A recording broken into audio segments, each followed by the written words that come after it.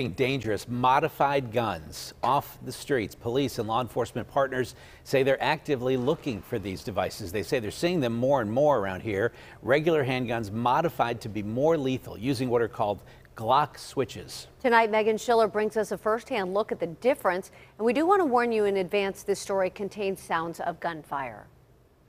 It's a dangerous trend happening more and more in and around Pittsburgh. Criminals turning handguns into dangerous weapons using what are called glock switches. We hope to deter future conduct. So if everybody understands, or the public understands exactly what these weapons can do and how dangerous they are, hopefully we can keep people from engaging in the practice of using this type of device. Since the end of September, investigators counted 7 new cases where police officers came across fully automatic machine guns.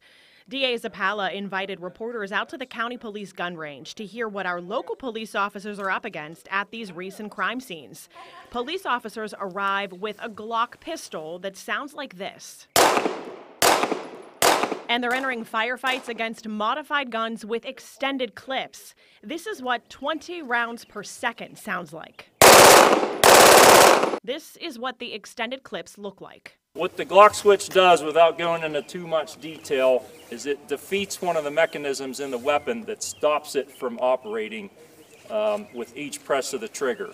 So as long as I hold the trigger down, it's defeating one of the mechanisms in there that would stop the slide from moving. Look again at the difference in firepower. Zappala hopes if the public can see and hear the difference, they will understand the renewed push to get them off the streets. Megan Schiller, KDKA News.